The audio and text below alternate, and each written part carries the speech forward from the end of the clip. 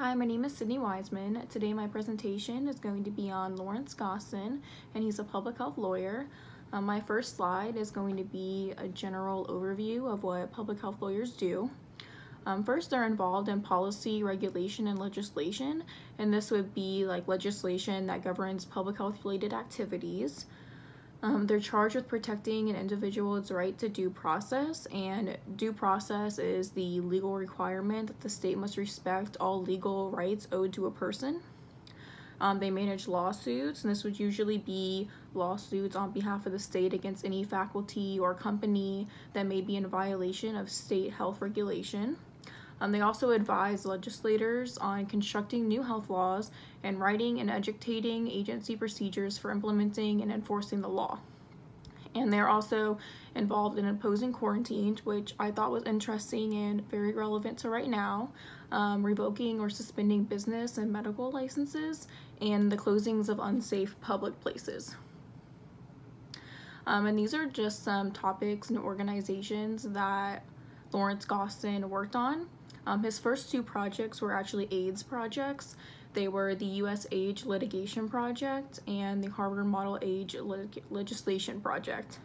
And he actually worked on these projects in the early 80s in like the midst of the AIDS epidemic, and he actually led them. And this is what actually confirmed his interest in public health.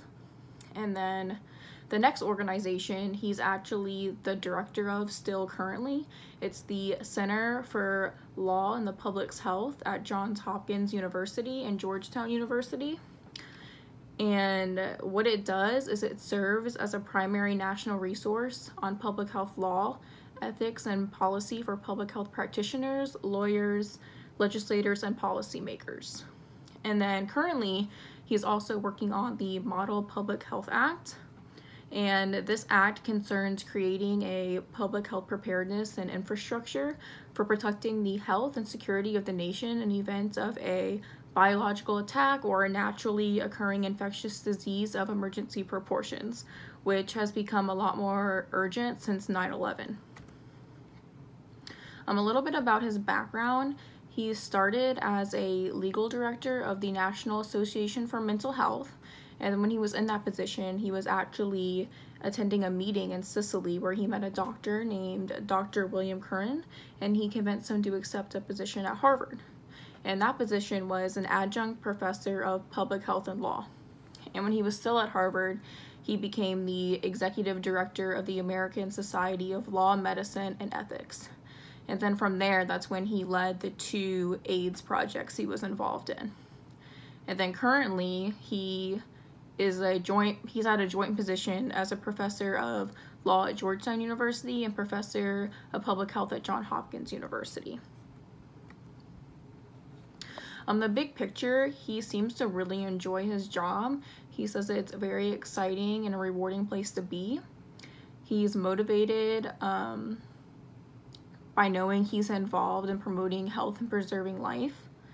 One of the challenges of being a public health lawyer is striking a balance between the sensitive issue of individual privacy and the public's need to know. So an example of that would be during an infectious outbreak, a public health lawyer needs to find a balance between releasing information about the outbreak and still respecting the person's private medical history. Important skills would include good oral and written communication. Public health lawyers often need to communicate with the public and be able to speak at court hearings. They need good time management skills, analytical and logical reasoning, and interpersonal skills.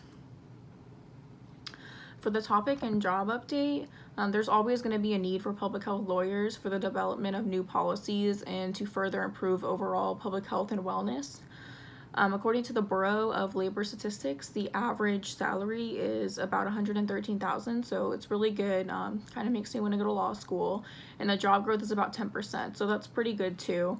I couldn't really find an open position for a public health lawyer. I'm assuming that's because a lot of lawyers go on to open their own practice, but I did find a health law associate attorney, and that job was in Orlando, but they didn't really give a salary or anything for that. And then for my reflection, I included a quote that I found from him.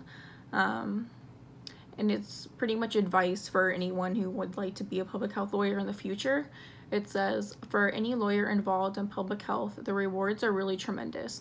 You know that your work is helping the public health infrastructure and playing a direct role in the betterment of people's lives. There is so much we in public health can do for people and populations. The law is an enabler of all that. And pretty much if you're in public health, like, you already have a big passion for helping people, and this is just a way to do it through the implementation of laws and policies. Thank you.